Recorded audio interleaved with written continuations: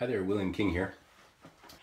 In this video I want to share with you the example of the drama cycle and how it can be running in our lives and we may not realize it.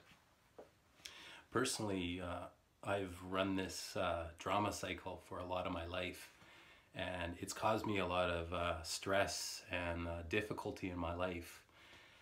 And if you can relate in any way, I'm sure you can relate to the cycle and how it can kind of hold you back actually from achieving your dreams and your goals.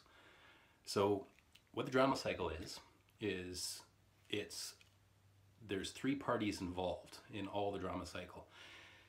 There's the persecutor, the victim, and then the hero.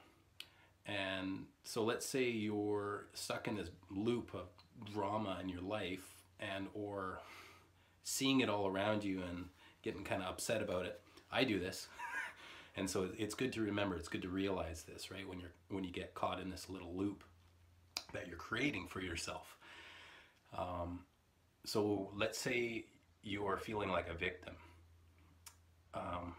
And you're going to identify that there's a persecutor. There's something going on in your life that you don't like. It's someone or something that is persecuting you, is bullying you, or causing you grief and frustration. Now, you're going to look for support probably in someone, and they're going to be like the hero, right? So in order to in order to stop this cycle, it's good to remember that every drama, there's three people. There's the victim, the persecutor, and the hero. And if you can recognize that at least and just become aware of it, you can start to realize, wait a sec, I caught myself. I'm going into drama again. I'm creating this stress in my life, and it's really me that's doing it because I'm creating it based on my habitual thought patterns. And so if you can catch yourself in this and just go, wait a sec, I can choose to stop this. You can choose to be your own hero. You don't have to look to others to be heroes for you, and to it's always nice when we have support. Absolutely, that's great. But sometimes we're on our own and we're in a situation and we need to be our own hero and really stop playing that victim role. When we get out of that victim role, we become our own hero, and there's no more persecutors / bullies. They're doing their thing.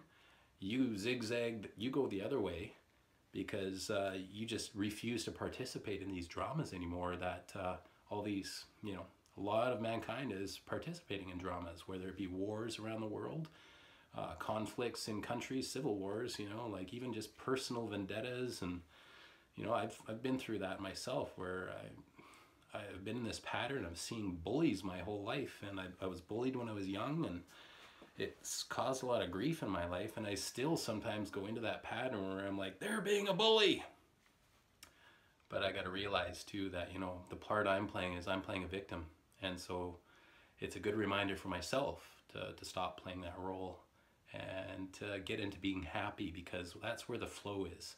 If you want to be in a really flow state, moving towards your goals and your visions for your life that you have, that you're projecting forward into your life, you got to really be happy now, right? And that starts with being aware of where you're at.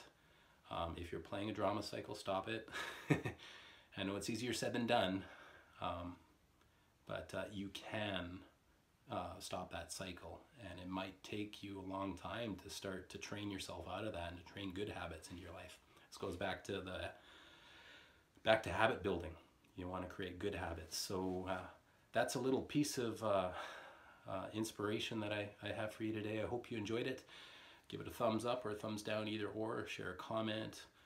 Love to hear from you, and subscribe for more. Thanks a lot for watching. Hope you have a great day.